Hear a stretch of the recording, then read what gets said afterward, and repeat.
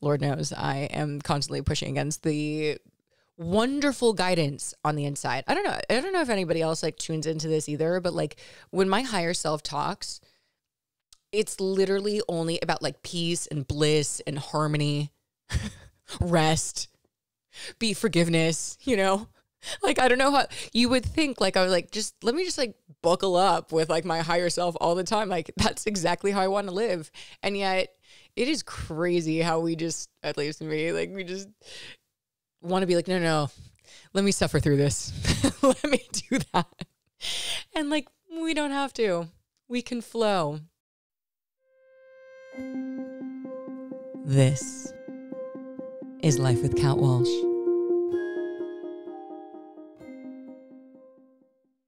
What's up, everyone? Welcome back. This is Kat. This episode is about flow. And true to the name, I am just going to be flowing in this episode. I have no idea exactly where I want to go with this, but yeah, it's something that's been coming through quite a bit from my higher guidance, and it's something that just wanted to come through today, which kind of brings me to what this idea of flow even is. So to take a step back, I have never been like a go with the flow person when it comes to things like, I don't know, work or responsibilities or just, I don't know, like when it comes to relationships and like friendships, like, yeah, I guess I would say it was like more go with the flow with like plans. I wasn't just like, I can't do that or anything like that. But when it comes to really, I'm going to focus on like work stuff right now, I was not go with the flow at all. As a matter of fact, I didn't even understand what that meant. At least in the context that I'm being, what it feels like is trained right now. And so when I talk about this, you guys, it's not a natural feeling for me. It's been very challenging to understand and to actually be in flow and understand what that really is. And so what flow has been essentially told to me by my higher self and my guides is just checking in at every moment with yourself and doing what is actually in line with what it is that you're doing. Okay, so what do I mean by that? For me, as somebody who I used to work in advertising. I was a project manager. I was in account management. I did tons of things where like I was always like very scheduled and planned ahead. And yeah, it was just, one, it was part of the job, but also it was part of my way to mitigate fear of the future, right? It was a way to plan as much as I could against possible things that could go wrong, which is actually literally what that job is like figure out all the things that can go wrong and then start creating like backup plans. And so while that's great in business and it's a good, it's good to have backup plans, it's also not at all living with the flow of how everything is going. And so as many of you may know, if you've listened to some of the earlier episodes, is that I have another podcast called Trip on This. And the way that I started Trip on This was like very much in, I've got to like do this on this exact date. I have to get this done. It didn't matter how tired I was. It didn't matter if there was no energy that day to do anything. It didn't matter anything. Like I said that I was going to do this goal on this day. Therefore I met it. Okay. That vibe is, first of all, such an old, you know what that reminds me of is like a masculine energy, like a toxic masculine energy. And I'm not saying that as like a male or female, but just the masculine inside. That part of our ego with the whip is to me a really unbalanced masculine. And this is something that I'm personally like still healing in myself because I always basically like held the whip to myself in pushing through tiredness. If I was just exhausted, I just drink more coffee. At one point, I literally, all of my adrenals were shot. I used to work at a large talent agency, and the amount of Adderall and coffee I was drinking and everything, and my whole body was just burning out.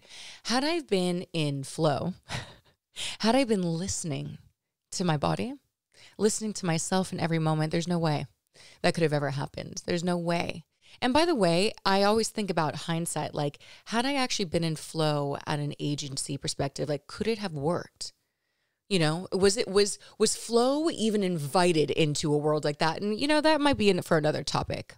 But right now, you know, I'm working on obviously building this podcast and certainly Trip on This, my psychedelic podcast. And I've been getting the message every day that I need to check in every morning and ask myself, what do you want to do today? No planning, basically, is what I'm being asked. No planning. In every moment, I'm being asked to check in with my higher self and say, what should we be doing? What am I supposed to be doing right now? Now, I want to say, sometimes the message is, now's a good time to plan. Oh, okay, great. Sick. You know me, girl loves a plan. So then I'm like, okay, so there's flow right now. I'm being guided to begin to create a plan. But the guidance that comes with it, at least for myself, is, but hold that plan lightly. That plan is apt to change. Think of it as more of like a foundation, right? A container that you're creating for yourself that's malleable. It's a malleable container that at any moment can change, and be willing to change.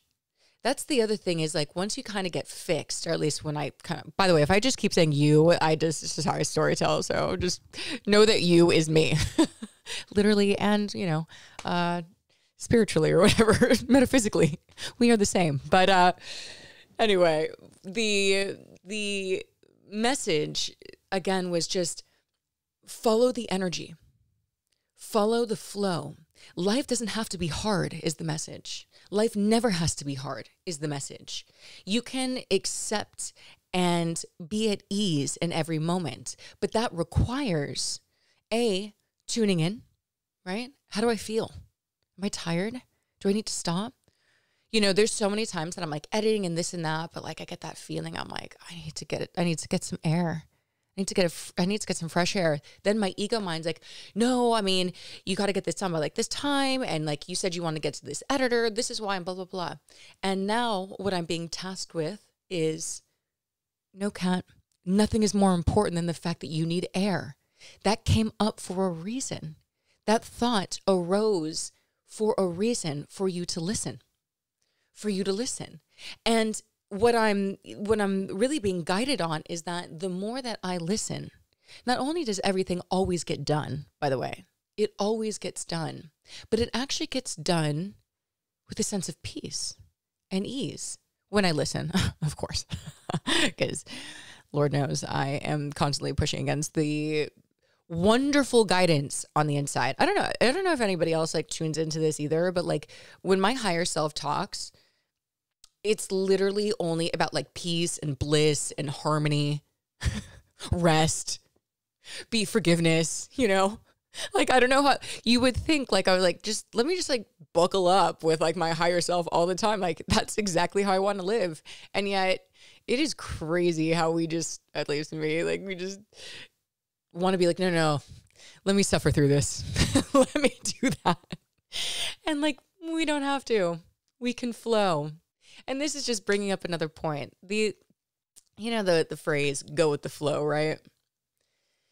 You know, for so long, I think this has been also a little bit misused. And here's how I'm thinking about that word. So if you're with friends, right? Or you're with a friend and you're always just going with the flow, right? I'm going to put that in quotes, because you don't want to ruffle feathers, because you don't want to feel high maintenance, because you rather not get into it, because your other friend's more willful than you are and she's going to win or he's going to win, want to doing what they're going to do. And so you just go with it, right? To me, that is not flow, right? There's actually resistance in you. And I've done this like many times in my life where I'm actually not being honest with myself. I actually don't want to do that. You know, like, and sometimes I might just be like, you know, if it's kind of like hit or miss, or like, yeah, maybe, you know, maybe that's fine. Like, okay. But if I really don't want to do something, if I really don't want to do that plan or whatever, and I'm just like going with it because I don't want to like rock the boat. That to me is not going with the flow. Your flow, my flow, is honoring what we really need in that moment. What do we really need in every moment? And I think this is like a perfect way to like come back full circle. Is flow is about trust, and what do you need? Listening to yourself in every moment. Do I need a nap? You know I got a deadline. So what? Do I need 15 minutes? Do I need it? And honoring it and trusting that you can take it. I mean, this is what I'm learning.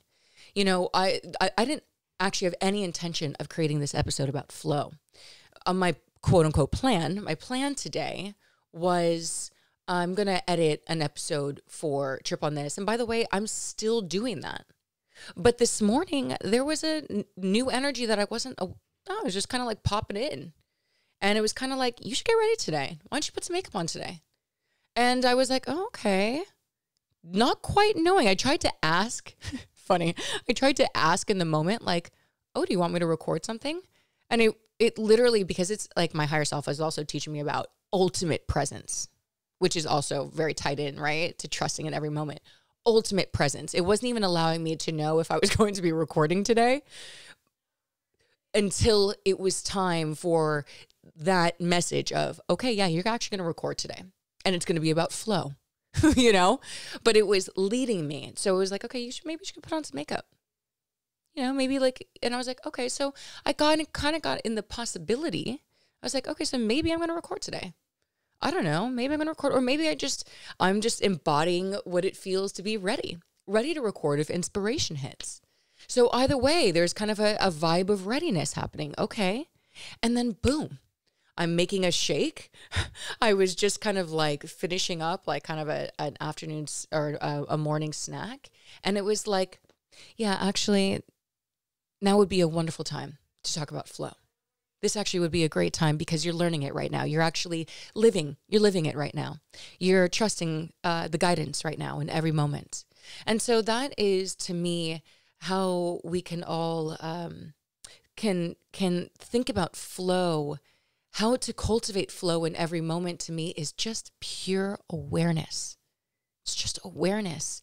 And then being willing to trust the awareness. I think it's really about life doesn't have to be so hard. I'm trying to unwind that one big time. Life doesn't have to be so hard. If anything, I think it's all about ease. There's going to be things that happen.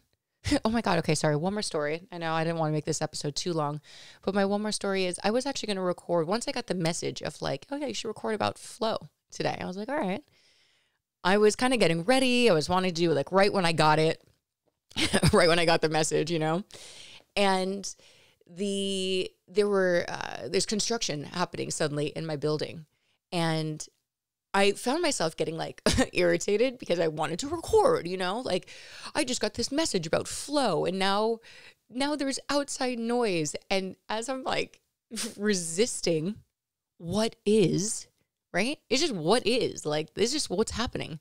I was just resisting it and like getting all like uptight about the fact that I wanted to record right away. And like, but it wasn't in flow. And so thankfully, I think it was all like a little bit of a cosmic joke because they started to laugh and was like, Kat, it's not in flow, girl. You can't. So why are you creating angst in yourself about just what is? These people are down here doing their job, they're just down here doing their job. And okay, so what? They're interrupting you, girl. This doesn't revolve around you. Go with the flow. Go with the flow. Your higher self didn't say drop everything and make everybody in the world now like work around you. No, you'll know when it works. And by the way, right now, it's dead silent. It's 3 hours later. I had a nice lunch and I feel great.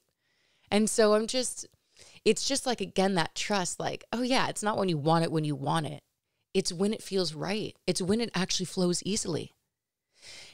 Oh, sorry. I'm sorry. There's one more point. Sorry. This is flow, right? This is like flow as it's coming through.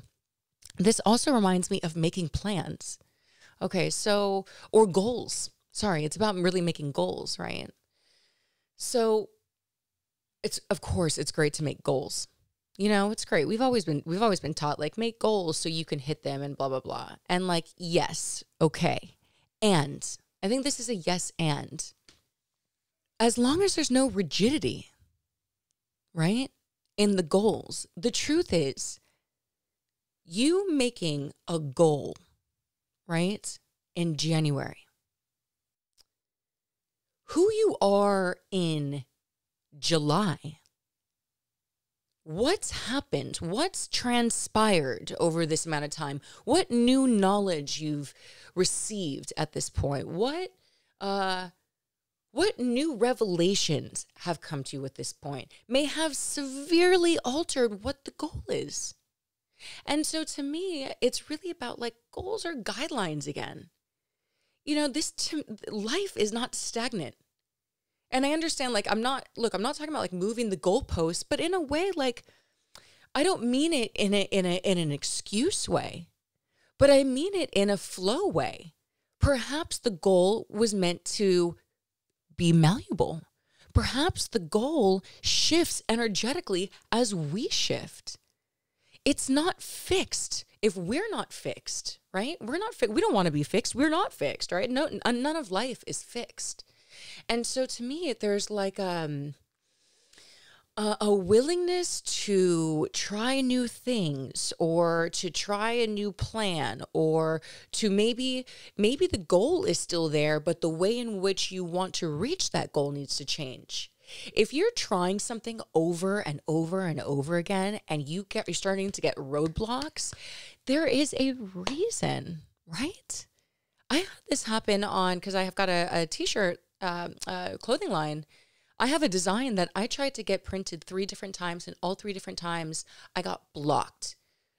The print didn't look good 3 different times. There was like issues going on with some of it, like every different time. And then by the 3rd time, I was like, Kat, this is a sign. The universe is trying to protect you now. The universe is trying to protect you. This design, for whatever reason, it's saying, don't go with it right now. Don't go with it. Look, your finances, you need to be smart right now with how you spend your money. And everything about this project is getting blocked. Listen, I know you want it. I know you want it. You really want it. You really believe in it. But there's the universe is putting roadblocks in. And so instead of just not listening, instead of just not listening to the roadblock, say, okay, well, I'm bummed because I really wanted to create that photo or that picture or that t-shirt, but maybe, sorry, there's a helicopter flying over. Maybe it's either not supposed to be done or it's not supposed to be done right now. And that's the key, right? It's either about timing. Maybe it's not the right time, throw it on pause. Or maybe the way in which you're going about your goal needs to be changed, right? The ego is like, no, stick to the plan. You're like, but why? If you're checking in with your higher self every day, asking, how should I proceed today? What should I be doing today? How do I get closer to my goal today? Asking those questions and allowing yourself to be guided every day instead of thinking you got it. Oh my God, right? What a leg up. And by the way, I'm saying you as if I'm learning. This is all just coming through me right now because it's the lesson that I need to learn. It's the lesson that I need to learn. And that's why I think I'm being asked to share it, is because I think this is something that we all, it's actually simple. It's a simplicity that we can do. It's really just, what do I want to be doing in the moment? And asking questions. What's the best way to, help me with my goals today? If you do have goals, and allow for the magnificent, creative intelligence of the universe to guide you there instead of thinking like you got it, because do any of us got it? I definitely do not. So anyway, that's my message about flow. I hope this flowed and I'll see you guys again soon. Thanks for listening. I hope you enjoyed that episode.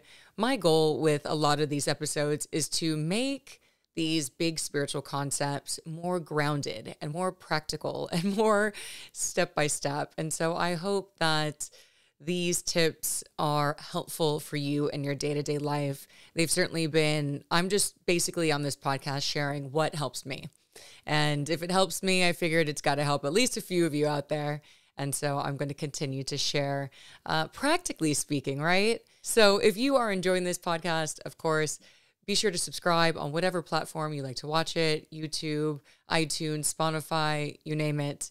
And of course, rate and comment. It is so helpful for me to grow this podcast. It truly is currency. That is how it is found through searchability. So if you are moved by this content, if you're enjoying it, I would ask that you consider giving it a thumbs up, giving it a comment, send it to a friend, help your girl out. Thank you all so much again. This is Life with Kat Walsh.